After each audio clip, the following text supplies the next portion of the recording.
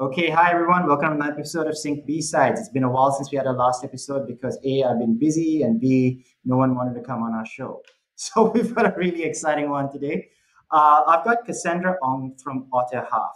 So full disclosure, Otterhalf was a client of ours, is no longer a client of ours as of literally like a couple of days, so it's fine. And Cass has been in the marketing game for a very long time. I won't go too much into accolades, but she's worked as the head of growth, as the head of marketing at companies like Chope and many other big ones, foodpanda as well. And she is an extremely experienced marketer who started her own growth agency focused on, is it safe to say startups, or are we looking at, fast Tech, growth tech, companies? tech. Should we say startup? Tech companies. So we're not even going to pretend that they're startups. Tech companies looking to scale across, I would say, the world. Anyway, Cass, welcome and thank you so much for joining us today. Hello, nice to meet you. Thank you for having me on this. Very excited to be sharing some of the very maybe you know not so easy questions that Ting will be asking me today. But let's see how that goes. But yeah, I think according to what Ting said, so I am the founder of Otterhalf, a marketing agency, a very early stage marketing agency that specializes in growing tech companies. Why I say early stage is because we've only been around for like 3 months. I started in April, but also very thankful that as of today we already have 3 clients onboarded and counting. So yeah, I mean also maybe giving you guys a little bit of understanding about what Otter Half, why the name came about, because Otter and Half. Basically, it is a pun on other half. We want to be that partner, the marketing partner or business partner that tech businesses turn to for support. And why otters? Because otters are always seen to be very friendly. They are very cute, and I guess I mean, because how Otter Hub came about is also the founding team were being let go in our previous company, and we came together and started out this company. And a characteristic of otters are they tend to hunt in packs. So we really came together, and I think this is also a reflection of how otters behave. So yeah, that's the reason how Otter Hub came about. Awesome. Okay, that was a lot better introduction than I gave you, Cass, and I apologize. You made me look bad on my own on the own podcast that we're doing. No worries, no worries. No, that was cool. That was really good. I'm glad you gave us a little bit of context as well because I was going to go into it a little bit later, but it's really good. I think we got it out at the start. Yeah. I mean, the fact that you said that you've only been in business for 3 months is really interesting because what I really want to know is because I already have my thoughts on this because I still remember when I started my agency. But what was the biggest misconception you had about starting your agency actually? I mean, I have an experience in marketing, of course. Thanks for the great introduction. For more than 12 years, but I never ever worked in an agency before. I mean, so I've always been on the client side. So of course, diving into the unknown and plucking that courage, to just start something out on my own, I thought it would be extremely difficult. But I guess after talking to people, and I guess when we see the problem as an entirety, we'll think that, well, it's a big problem, it's a lot to cover. But then when we break it down to small different parts, like and then taking baby steps, I realized that as I talk to founders or even marketers, right, we have covered our niche in tech marketing, which is not a lot of agencies forte today. And I guess the biggest misconception for me is it will be extremely difficult. As I grew, as I start getting my clients, I realized if it is broken down into small bits, your problem becomes smaller, and you're able to overcome that. So I think that is one. I think the other bit about I also have another misconception, right? Because I thought that coming from, because I never had experience in agency, so I thought that I could break away from the usual structure of an agency, because how agencies are, right? They have your account servicing, they have your creative director, and I wanted to mirror my agency to that of a startup, like how a tech startup is like, my head of partnerships, head of social media, head of SEO, right?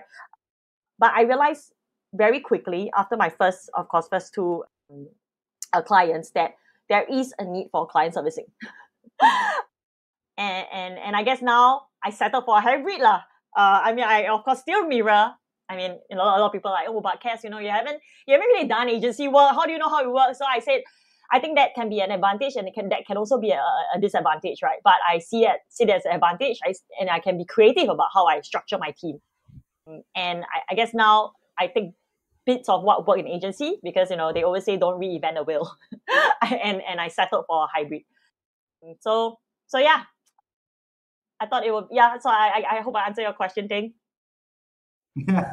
No, that was a really interesting answer, because I think a lot of people always talk when we say misconception, right? And I've asked this question to many people, private conversations, interviews, and stuff, and everyone has a very similar kind of cookie cutter answer, which is like, I didn't realize how much work was involved and stuff like that. But when you really get to the nuts and bolts of it, running a business is a lot like, I don't even know a really good analogy for it, because every business is a little different. And every time the person who starts a business, especially the founding team or like your first team, your skill sets are different, right? So there are people who be really good at certain things, people that really, or maybe they're really specialized at what they do, but they're really terrible at everything else.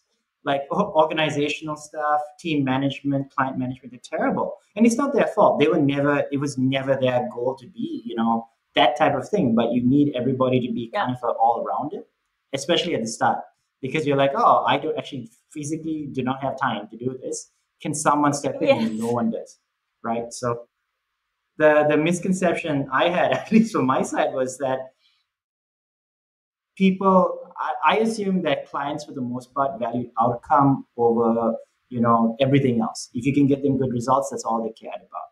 What I found out the very hard way is they care about a lot of things, outcome being a really important part of it, but there's also a ton of really important parts of it that have nothing to do with outcome, and all about basically making them feel good. And so like you said, like I pushed into having client management, some form of client management as well, very early on, after I realized that I was the one making the mistake. I mean, okay, so like tagging onto that, right? Because now that you said you've never been in agencies, now that you're on the other side of the fence, right? What's the kind of the biggest change to the way that you actually do your work? Because I mean, I've been both. I've been in house and I've been agency. I've been both sides. There's a massive gulf. I'll just give you kind of lay the premise for you. When I was working in house at most companies, I wouldn't say all, but most companies I worked in house. I was very efficient, but at the same time, extremely inefficient with the things that I was doing. Because I was doing a lot of things that weren't really, I would say, necessary. It was just company structure kind of forced you to do that. And then so I felt like, okay, cool. I've actually done all the important work. It's 11 a.m. I've got nothing else to do, but I've just got to sit in for like 7 meetings now in a row that I've got nothing to do with. And that's how I felt. And so, which is why I kind of went back to agency later on, because I was like, and this is going to sound horrible, and I hope people take it the wrong way, but I felt like I was getting dumber, because I was not challenged in any way at all. And that's not to knock on, because I've seen in-house agencies, in-house teams do amazing stuff. But when you go to a slightly established company, or you go to a company that has a very set structure, yeah, you're not breaking the mold.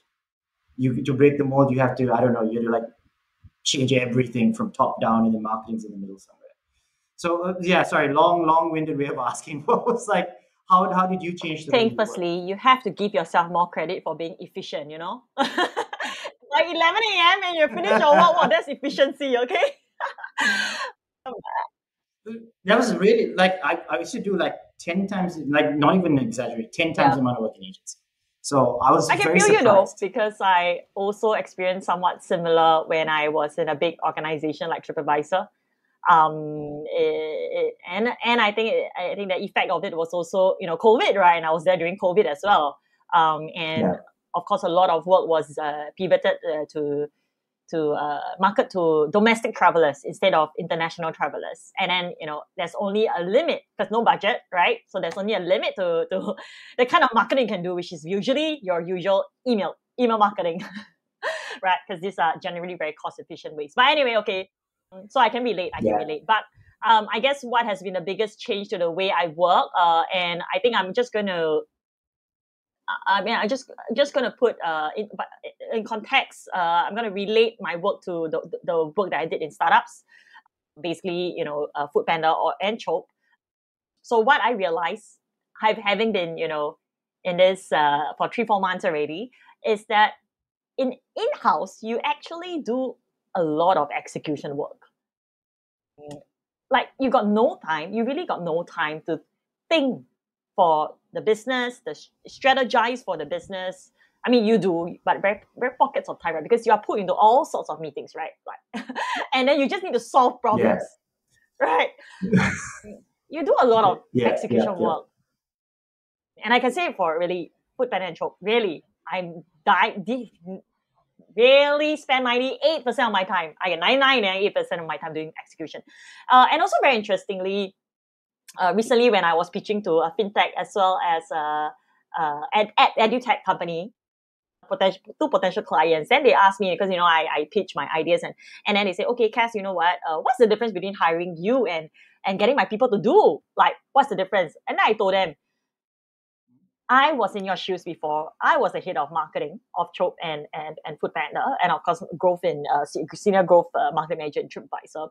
I realized that when I was in a startup or early stage / growth stage, as long as there's pressure to grow, I spend a lot of my time executing, and I don't think.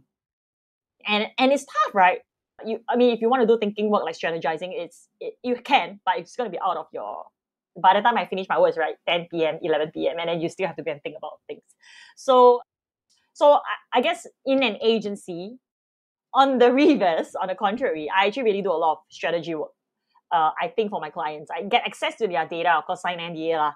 I get access to their data, and I try to see, which are some of the things that they can optimize, which function that they can do better, or very good ROI, and which are the areas that they can double down on.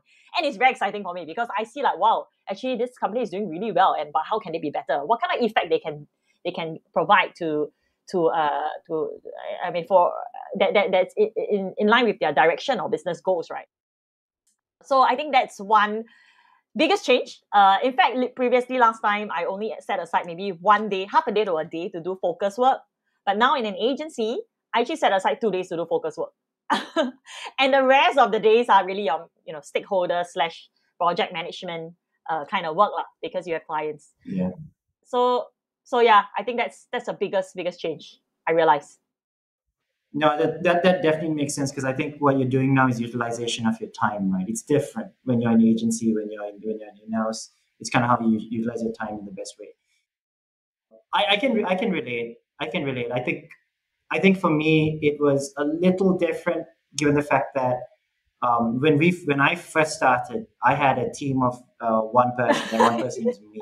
Okay. Then I had an intern. And that guy he's a really good guy. Like, I actually very fond of him. He hates everybody. I'm very fond of him, but like, he was like, this is what I can do, and I don't want to talk to people. I'm like, all right, I can't use you for a lot of things, but he was very good at the things he could do, right? And so he's a legend in the company because no one has ever met him. I'm the only person, and I've actually never met him. I've spoken to him, and like, he wouldn't turn on his camera, and he just hated people, but he got paid, and he did the work reasonably well for an intern. So I was like very pleased with what I was able to find. And he's kind of been the blueprint for how we hire people as well in the company, which is we look for people that have that little bit of odd quirkiness, but they kind of balance that out with also being really good at something. And the reason that people don't want to hire them is because they're really odd. I wouldn't say everyone in my team is like that, but there's a little bit of that oddness that comes out, I think. And which is good. I mean, it's good. Like, we call them diamonds in the rough. Other people would call them, they didn't make the pile, so they didn't make the inbox. But okay, I want to kind of come back to what you were saying as well, because when you're talking about, the difference in styles of how we work in-house and how we work in agency, right? Because I think that my misconception before, when I was working in agency, before I went in-house, was that in-house people relied too heavily on agencies, and agency people were kind of the cream of the crop. And it was a misconception I had. And I'm talking when I was in my early 20s. Yeah. Then I went in-house and I saw, okay, there's a lot of times agencies do jack all, like literally they're just arms and legs that you hire slightly cheaper than full-time staff, right? So I was like, okay, it balances out really well. what if you like to look at your time spent when you're working, at Chope, Tripadvisor, all those guys with Panda, right? What were some of the best lessons that you actually learned from like running those teams and like really, like you said, executing these massive campaigns, because they're very big campaigns. Okay, I guess it boils. In fact, what I'm going to share is not very marketing related. It's actually a bit more op related. The best lessons are, I guess, people is the most. I mean, people to me they are really important, right? Because if there's no great people, then Yeah. it's very tough to do my work, of course. So my learnings really is to get people with the right attitude, ideally the right skills, who believe in your values. I think they are the people Okay. that can help to grow the business. I mean, why I say ideally the right skills, because for me, I'm not one who is very hard up on, you need to have at least a marketing degree, or even you need to have at least like, I mean, even you have at least like X years of experience in marketing for a role. As long as you have a great attitude, you are willing to roll up your sleeves to get things done. Great. And you believe in our values, right? I think you will be. For me, I think so far this approach hasn't failed me in hiring my people. So I guess people management, of course, people management is one lesson that I've always been learning, still learning today. I think another one is also direction, right? If you do not have a very clear direction on where the business is growing, regardless of how stellar your team is, I mean, maybe you're great at hiring, right? Or I'm not. I'm really please bad don't at be that. So humble. I'll just say that. they won't stick around for long. That's for sure. And I've seen it Yeah. in the companies that I work for. I mean, and in even you're able to afford them, or bump up their pay, as long as there's no direction, because it cascade down. No lack of direction, messy, frustration, and so they won't stick around for long. So I guess having a clear direction is also important. I think the last bit is you need to have clear communication and provide instant feedback. I guess being in Asian companies or traditional Asian companies. Okay, I shouldn't generalize. Sorry. It's always you try to be nice. You try to okay, this person is not doing a good job, but let's give him or her a second chance, right? You try to be nice about it. But I've always referred to, I'm not sure whether you know of this author called Brene Brown. I mean, what she said about being clear is kind and being unclear is unkind. I think I relate a lot to it also, because a lot of people, I guess, fall under the category of being nice, right? But they may not be kind. Example, not providing instant feedback to somebody who you think is not doing a very good job. It may be a nice thing to do, but it's not a kind thing to do, because ultimately that effect would it would be bad, right? I mean, how you affect internally, and you're not trying to solve a problem, and in the end, result the impact, the result wouldn't be great. So yeah, I guess that is, I always refer to that lah. And of course, I mean, I'm also reading the book Radical Candor, about saying what you think while also giving a damn about the people you're saying it to, right? We follow that.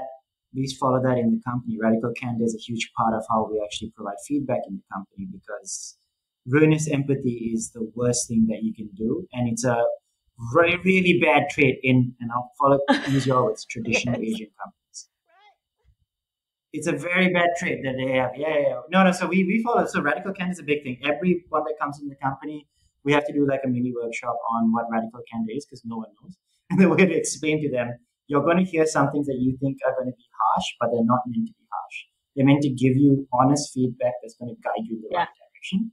And you get to do the same to us, even me, even anyone else in the company, regardless of whether we look upset or not, you get to say that, right? And you can't hold it against you. So yeah, no, I see that. That's actually a really interesting thing that you're looking at, because oddly enough, I think a lot of people forget that if you put in the effort to give people like the tools in order for them to succeed, by it's not about individually like I'll spend 6 hours with you every week. It's more here's a platform and here's a tool. Here are tools for you to succeed. For the most part, most people are going to do pretty well. I think it's just that when people get too big or when you kind of lose sight of the goal, as you mentioned, having a clear goal, having a clear story, and having a clear plan, you lose sight of a lot of these other things. And I couldn't agree with you more. You're kind of mirroring a little bit of like what we like the challenges we faced, also like some of the lessons we learned when we were starting out as well. Maybe it's the same. Maybe everybody has the same. Yeah, issues maybe. talk about. Okay, that is. One thing I love actually asking experienced marketers such as yourself, especially, is marketing has changed so much. So if I look at PR and content, we've changed. Like it has changed so much. But I swear to you, and this always irritates a lot of people in my industry. If you go and talk to the old heads, so the people from from far before, right? They will say that, oh no, it's almost the same, like just a few media change here. No, it's completely changed. People refuse to admit that PR is completely done, completely flipped, right? For you, in your experience, since you've been working in marketing for many years, like what has been like the biggest leaps of the biggest changes you've seen? I know it's a very broad question, so feel free to like narrow that down. I have to say nothing because I can't reveal my age thing. in the last 3 years that you've been in okay, never mind. Since university. I mean, it's been 12 years, right? Ever since I graduated. I guess there are two bits of things that I really saw changed. The huge huge emphasis on offline previously, offline marketing, and now huge emphasis in online. Yeah. Right, and because I remember when I just started out, and my first job was in Fai's organization. It's a private real estate company. Wow, okay. They were doing so well then. I remember, the ads, the marketing that they were doing were really like traditional marketing, right? Like print ad, Straits Times full page, first page, and this all cost a bomb, right? Out of home, magazines, right? And these were all like very sought after marketing collaterals, right? Or even channels. But now I really think it has evolved. I guess also evolved to digital marketing, but accelerated especially during COVID, right? Because companies that previously were like, okay, trying a little bit, dabbling a little bit into digital marketing, and then they were forced to dabble a lot into marketing, into digital marketing, because of everyone was forced to stay at home, right? So they had to experiment with that. But yeah, what I've been observing is also digital ads, short form videos, UGC content, user generated content. I promise I'm not biased because I came from Tripadvisor, but I really see that shift towards UGC content. They're already getting a lot of traction. Also very interestingly, and I guess also because of the niche that I am right now in terms of tag marketing, right? They won't tell me like, hey, Cass, I want to give you X dollars and help me to do offline ads, help me to do out of home. No, they will be like, Cass, I give you X dollars. Can you help me to come up with a plan for digital buying? I haven't really come across any, and of course, maybe I should talk to more clients, bigger ones, probably. But so far, I really haven't come across any that like, hey, I have a lot of budget for offline. Can you please provide me with a proposal? No. Yeah. No, you're right. You're right. Yeah.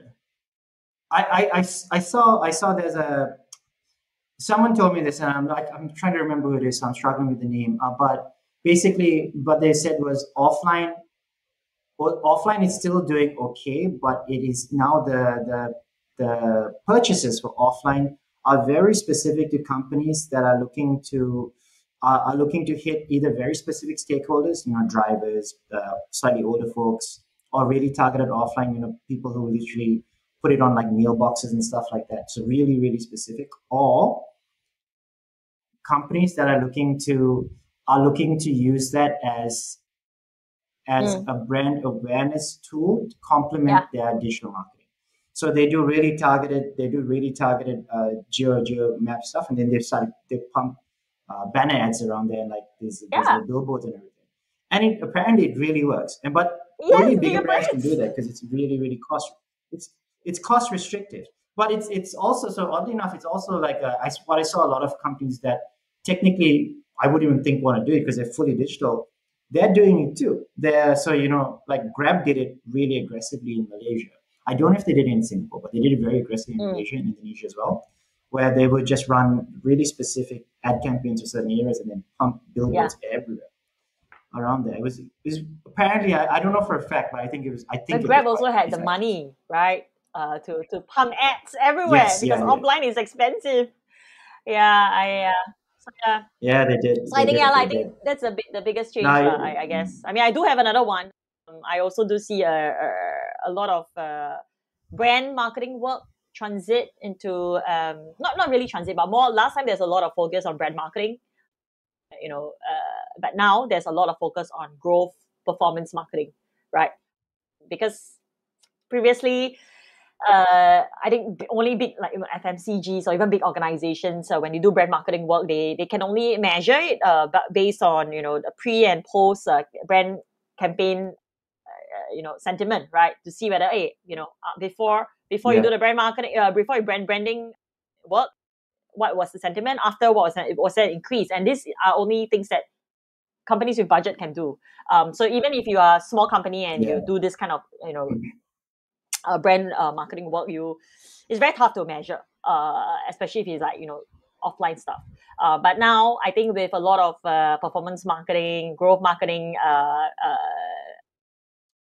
campaigns that marketers launch, the feedback is almost instant, right? I can just put in X dollars in Google Ads or even Facebook or IG or even TikTok for that matter, and I can get the feedback immediately because I know, okay, what's your cost per click, what's your cost per acquisition, right? And I can immediately optimize. So I think that's also another change in marketing ever since I started. yeah. Brand awareness and brand marketing in general is technically, I wouldn't say it's dying. I just think it's going through a pivot right now because, okay, one of my struggles has always been with marketers and with comms people. So specifically brand, not performance, Yeah. specifically on the brand side, right? It's always been that everyone tried to kind of stay away from the terrible sales thing. Like, are we driving revenue? Are we a cost center or are we Yeah. a revenue generator, right? And PR is like the worst at this because every time someone says like, we need more sales, and PR people are like, whoa, whoa, whoa, whoa, you know what we do, and then they run away from it. But my entire thing is, if because what we sell is the fact that the more people know you, the more likely they're going to buy something from you. But we don't want to peg anything to that. So we don't want any of the risk, but Yeah. we want all the reward, right? But what I started to do was, and we measured this for a few clients, the ones that were nice enough to share with us some data, was that they were already running digital campaigns, paid ads, not really big ones, say about 10K a month, which is decent size for a small company. And then they said, hey, can we do a PR campaign because we want to like reach out to investors and stuff. And when we were running the campaign, they mentioned that they were running paid advertisements. And I said, can I see your cost of acquisition pre and post? So let's look at it 6 months before and let's look at the 3 to 4 months that we run the PR campaign. What happened? And I think from month 2, 3, 4, and then actually a month after we finished, we were seeing as high as a 30% reduction in cost of acquisition because brand awareness was going up. And we actually got them back as a client. It was really cool. I wasn't even trying to sell them anything. I just really wanted to see the data. But they came back because they're like, wait, you saved us 30% in cost of acquisition. And then the first thing that happened. Then we started doing this more and more. I think the more realistic number is about 15, is about half of that. But if you're really good at digital ads and you're really good at Google ads, like any sort of Google ads or anything like that, PR or brand marketing is really important because that will be what will drive down cost of acquisition more organically because you can optimize at some point. Optimization is going to hit a ceiling, but then branding is actually going to help with reducing cost of acquisition. Because I mean, Airbnb is kind of an amazing example, even though I'm not a massive fan of Airbnb. It's just terrible service, but they basically stopped performance marketing for some time.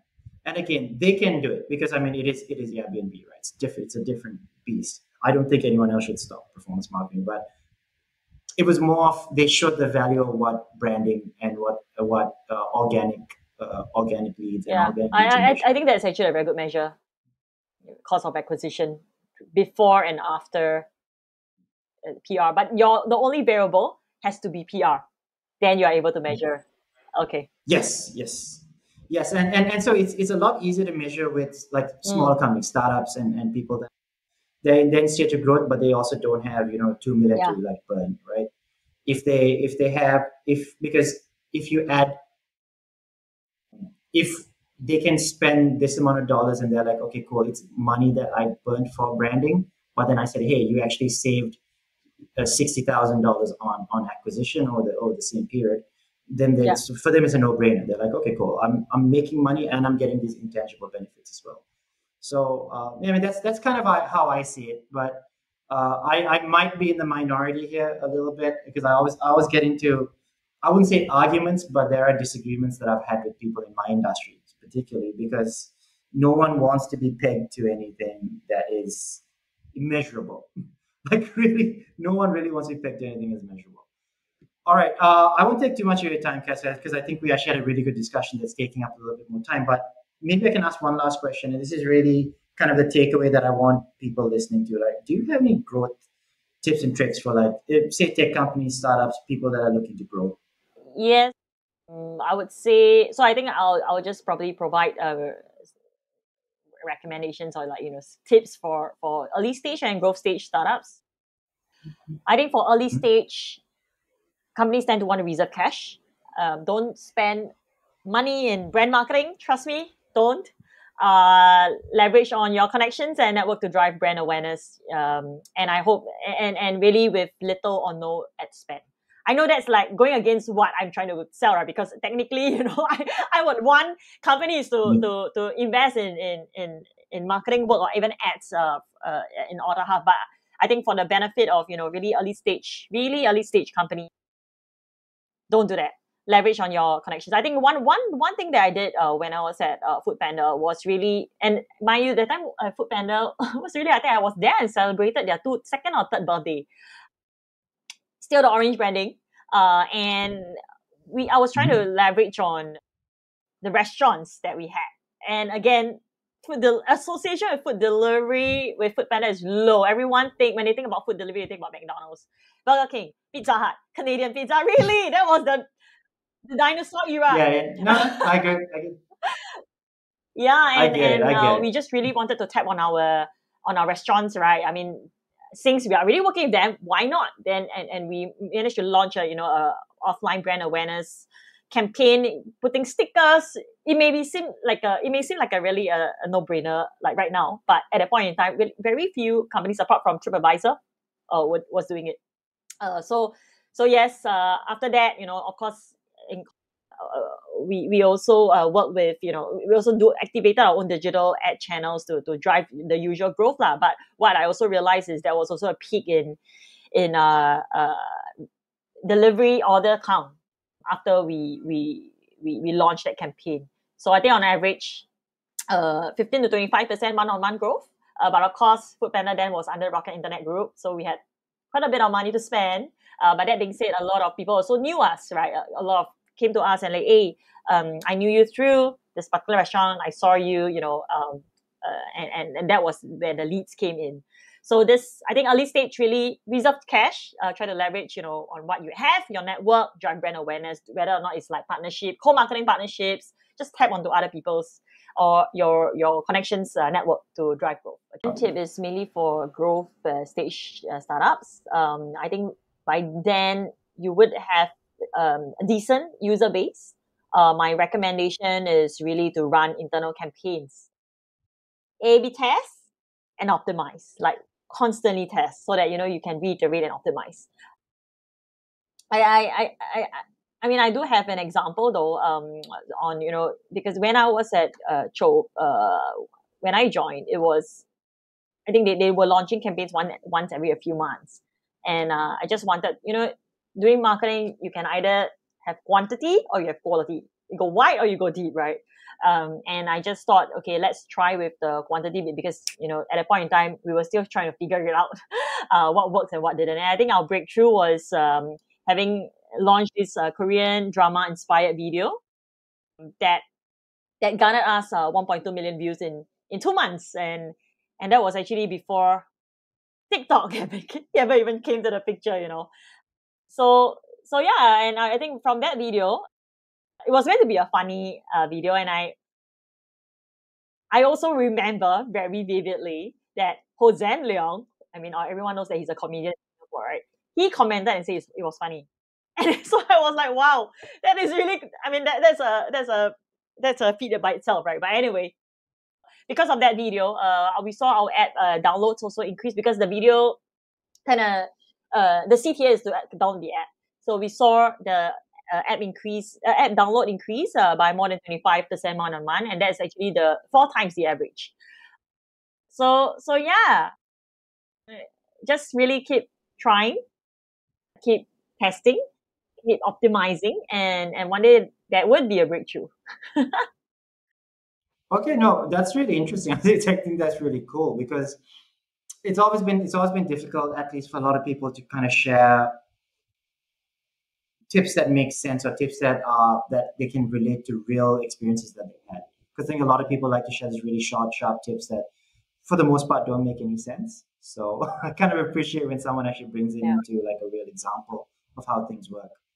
Right. So I don't want to take up too much of your time, Cass, because I know that we've had technical issues as well, and you've been extremely patient with me. So why don't you tell the people how they can actually you can find head you, over to, I mean, if what I mentioned today is of any interest, and you would like to have a conversation with me, you can head over to www.otterhalf, OTTERHALF.co, and you can actually book a chat with myself.